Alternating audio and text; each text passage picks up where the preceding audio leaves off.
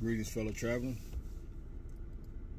I want to remind you that not only do we speak creation with our mouth, but we speak it with our thoughts, just as we see with our inner eye and we witness with our external eyes.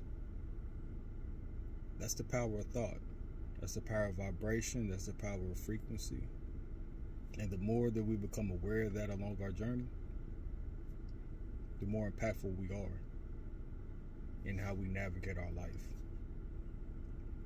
See, once we're lost in the whole chaos of the world, we begin to think that everything that we see with these two eyes is truth.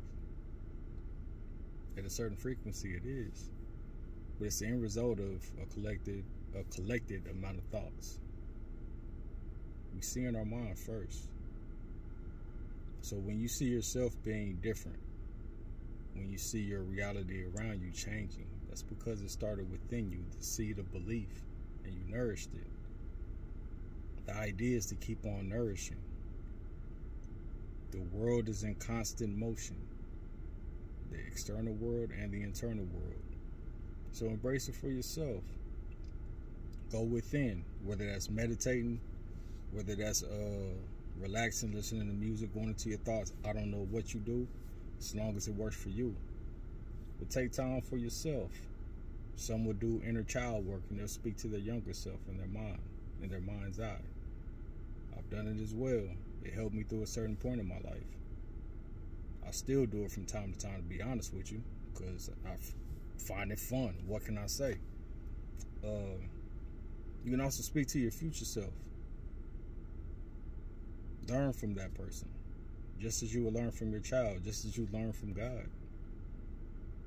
But really take time to communicate with yourself and understand that the world is within you. And everything that's within you is outside of you.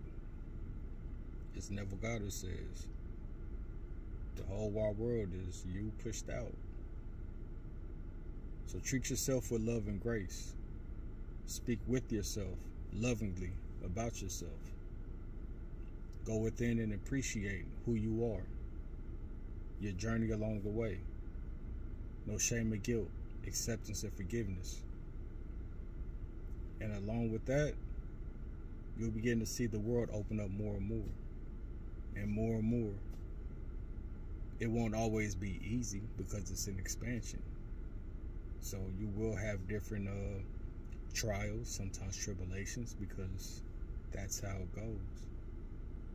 But embrace it for what it is, and know that it's all happening for you. It's not happening to you. With these things said, I hope it helped at least one today. Until next time, be blessed. And please don't forget to smile.